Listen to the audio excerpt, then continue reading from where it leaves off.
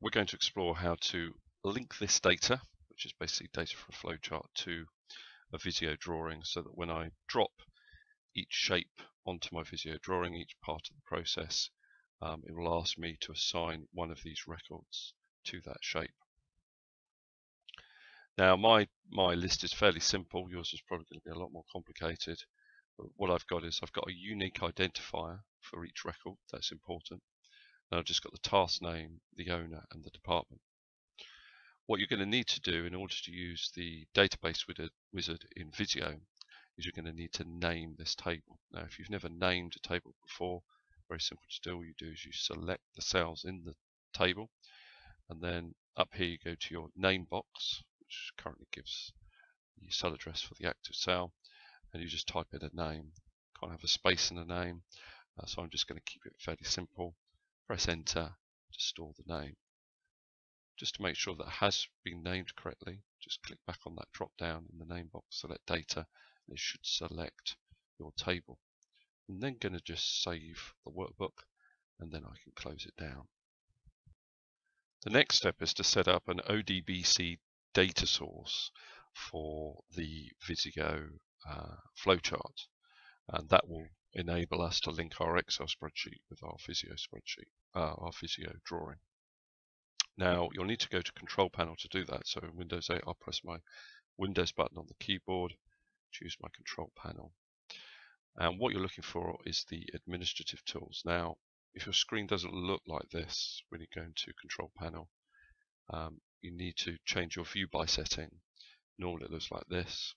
If you change it from category to small or large icons, you'll be able to see things a little bit more clearly. So I'm going for administrative tools, and what I'm going to do is set up an ODBC data source 32-bit. So I'm going to double click on this. I'm dealing with Excel files, so I'm going to select that. I'm going to click on add. And what I want to do is search for the correct Excel driver. Now I'm dealing with an XLSX file, so that's no good, that old driver there. But if I scroll down a little bit, I eventually get to the correct driver, which includes the XLSX file type. So I click on finish. I need to give the data source a name, so I can call it data for training flowchart. And then I need to select the correct workbook. So click on select workbook, and you need to browse until you can find the particular file that you're after. It's a little way down in my folder system, and I'm going to make sure I select the right one. So there we are, the XLSX version of things. Click on OK. So I've given it a name, I've selected my workbook, I can click on OK there, I can click on OK there, then I've finished with the administrative tools, and I've finished with the control panel. So now we're ready to link our data source with our Visio file. I'm just going to fire up Visio and create my new drawing. So I'm going to create a basic flowchart. Now I can't really link my data sources to these shapes here. These are kind of locked down, so I can't really do much with them. But if I place one of those shapes onto my drawing, it does appear in the document stencil. And if I select that, I can link each record to this shape. So when I drag the shape on, I can then choose the correct record from the database. So that's kind of your first step. Put an instance of the shape on there, open up the document stencil, and then select that master shape. So now we need to open up the database wizard. Now to do that, you go to View and Add-ons, Visio Extras, Database Wizard. Now this first step of the wizard just gives you a little bit of information about how the wizard works. We'll just pass over that. So next. Choose what you want to do, link shapes to the database records. That is exactly what we want to do. You have got a couple of other options there. Choose the shape type for which you want to define links. Well, it could be shapes in a drawing or masters on a document stencil, which is what you want. The other option is masters on a Visio stencil. That would have to be a Visio stencil that you have created, not one of the standard ones. Click on Next. Choose a drawing to base this connection on. Well, we're in drawing 1, so that's fine. And choose the shape or the master shape that you want to link your data to. Well, this is the shape that we're linking to. It's the only one in the document stencil, so that's why it's the only one showing there. So we click on Next. We now have to pick out our database. Now this is the one, our data source, this is the one that I created here, Data for Training Flowchart. I click on Next. Now you may remember that we named that table. That's why that name comes up there. It's already selected. So that is required. You're going to have to name a table and then going to have to make sure it's selected in that list. If you've got more names in your Excel workbook, you're going to need to make sure you select the correct name. Click on Next.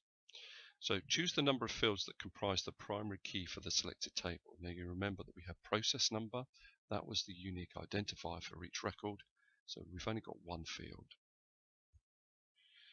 Now we need to choose which field that is, and it was process number. Choose a default key value for the list of possible values from the list of possible values below. Click None if you want no default value. Well, we don't want it to choose a particular process number or a particular step when we throw a shape onto our drawing, so we're going to say None. Choose the event and action to add to the shape. So when we add this shape to our drawing, what do we want to do? We want to select a record on drop. There's some other things that can be included in the shapes once they've been added to the drawing. You can right click and get these options. You then need to choose the shape cell to be used for storing the primary key value. That's our process number field. Next. The steps are a little bit more involved because what you've got to do is match your database fields with the cell fields within the shape. So our department field we can match with property department. Click on Add. Our owner field we can match with prop owner. Click on Add. And if we scroll down, our task field, that's the actual name that we want to appear in the shape itself. We're actually going to link with shape text rather than a particular field. So if I click on Add, click on Next, this will just summarize the database wizard and how it's going to link to your Visio shapes, and click on Finish to accept. So I can just delete this original shape that I've got there. I don't need that anymore, but I'm going to drag my process shape onto from the document stencil onto the drawing, and immediately it's going to ask me to select which database record I want to include. So I'm going to select one, so click on OK, and you can see if we zoom in that it's actually put the name of the task within the shape itself. And in my shape data window, now if you don't know how to get that on your screen, you just go to View, Task Pane, Shape Data, toggles it on and off. It shows us the other information. So for example, process number 1, owner was Bob, department sales. So if I add another one, it'll ask me again, I can put in 2, and so on and so forth. One thing you'd probably want to do is get rid of these fields that are not being used in our shape. And you can do that just by editing your process shape down here. So I'm going to just right click there. I'm going to go to Edit Master Shape. Right click on the shape in the shape window. Go to Data, Define Shape Data. So we weren't using cost, so I'm going to delete that. We weren't using function, I'll delete that. We weren't using start date or end date or status. So we weren't using those fields, we've just got the 3 fields we are using. Click on OK. I'm going to close this database window, this shape window. Click on the little cross here, click on Yes to update process and all its instances, click on OK. So now when I select my shapes, I only get the relevant field showing in the shape data window. Now you can actually get these shapes to automatically update if you update the underlying data in your Excel spreadsheet. I'll show you how that works. So it's not quite automatic, you have to ask it to update, but at least it will feed through the new information. So I'm going to open up Excel, and I'm going to go to the database that we used. And what I'm going to do is I'm going to decide that Bob is currently the person who owns this task, but I'm actually going to change it to Basil. I think he might be the best chap to do this particular task. I'm just going to save, and I'll minimize. Now at the moment you can see that Bob is owning the task in my spreadsheet, but what I'm going to do is update this shape and refresh the shape property. So I right click on the shape and I go to refresh shape properties, and there we are, it updates the data there. You can also update the data source by changing the data within Visio. So this task text, or our shape text, is actually linked to the task name in our Excel spreadsheet. So if I was to go in here and just make a small change, so training course. So just made a small change to the description of the task there. I'm going to right click on the shape, and what I'm going to do is update the database record. Now when I do that, I actually get an error message, a Visio error, cannot transfer all the data. And if I click on the ODBC error message, what it tells me is that the operation must use an updatable query. So the way you solve that problem is you have to go back to your control panel, administrative tools, and reopen the ODBC data source administrator. And what I'm going to do is select my data source and configure it. And the way to get around this problem is to click on options and then untick read only. Okay, so click on OK. Click on OK again. And close this down.